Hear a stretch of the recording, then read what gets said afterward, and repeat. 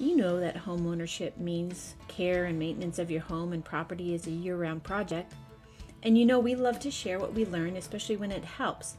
And for this video, we're going to cover cleaning between the boards of your deck using a homemade tool that you can make by assembling items that you may already have stored in your garage or shed. Just wanted to share a quick tip with you today. We every year have to do spring cleaning on our deck. Usually involves these silly maple seed things that look like wings. And what I did this year is I went out to the garage and I found a hook shape that I could screw into a broom handle. I think this is an old curtain rod holder or something. And it's the shape of a hook. And so what I did by screwing it into the end of this broom handle, I can use it to pick out the seeds from between the deck and also fir needles or whatever else is down there.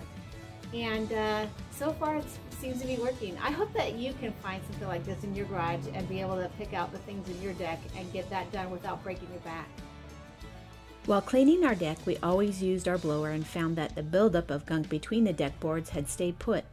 So when the blower won't work at cleaning the gaps between your deck boards, find something that will help. Be kind to your deck and your back. Use what you already have and you won't have to spend a dime. Remember to give us a like if you enjoyed this video and subscribe so you can get more tips as we share them.